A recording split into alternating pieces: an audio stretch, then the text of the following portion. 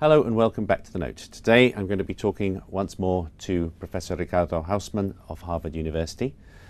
In the last interview you saw us discuss his version of economic complexity, how you look at different products and how they're related in an economy. Today I'm hoping to take a look at what this implies for which countries can grow most effectively. Ricardo, thanks for being here again today. Now, as I understand it, the countries in the brightest red here are those best positioned to progress. Tell me how you decided which countries would appear brightest on this heat map. Well, essentially, we try to fit our theory to the history of growth, and we find that there are three things that explain growth. First one is what happened to natural resources. Second is how many productive capabilities you currently have.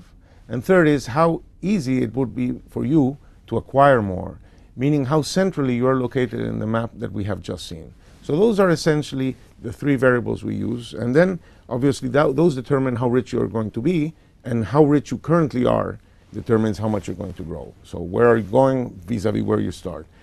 So this says that Mexico is better located than Brazil, because Mexico has diversified enormously into a bunch of other industries, aircraft, electronics, IT, and so on.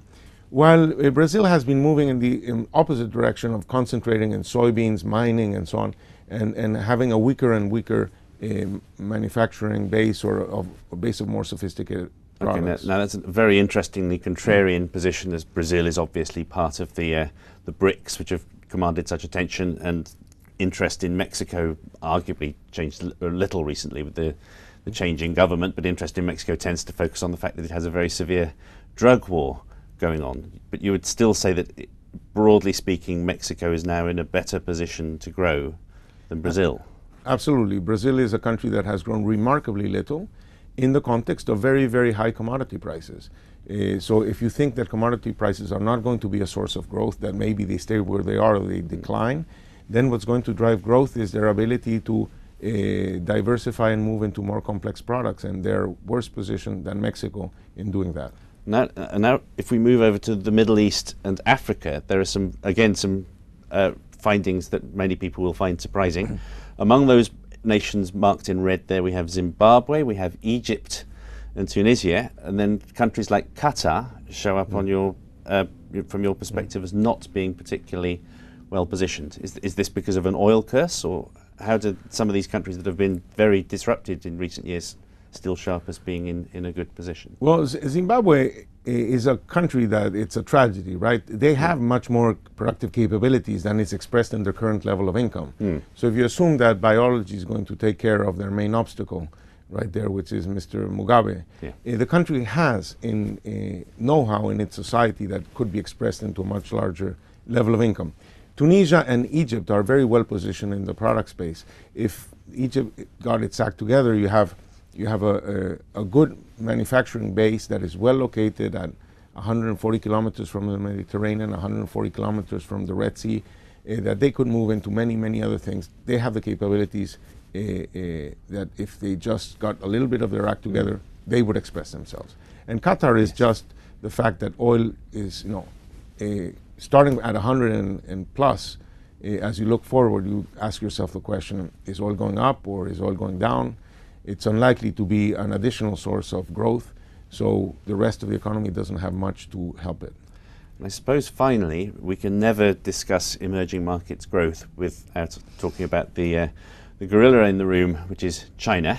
A lot of the rest of the world has a lot riding on China's ability to keep growing, so it's encouraging that it shows up in red there, as does India. What is China doing right that makes you confident that it has the ability to grow from where it is now? I mean, we're projecting it grows at around 4.5–5%, which is significantly lower than it's currently growing at 7.5%, which is already disappointing. Right, it's significantly lower than many in the markets want it to grow as well. Exactly, right? Exactly. So we would say China slows down, that it cannot keep this act of extremely fast growth. And probably in the process of slowing down, this is not in the chart, but in the process of slowing down, they may well have a recession. because they have to go from 46% investment rate to something more reasonable, and it's hard to do that without some period of very, very slow or negative growth. But when you add it all up to 2020, it adds up to something like a 5% growth, which would be fantastic, but much less than its current history. Right, Western Europe would certainly take 5% growth per year from now through to 2020, but China might still raise significant political issues in China, you mean? Absolutely. Okay, Ricardo, Hausmann, thank you very much indeed. These are big topics, but they're important ones, and I hope that was a very interesting perspective. Plainly, when we talk about emerging market growth, people tend to talk in broad abstractions. If you look very much more closely at what's going on at the sources of growth, you can find out some very interesting things.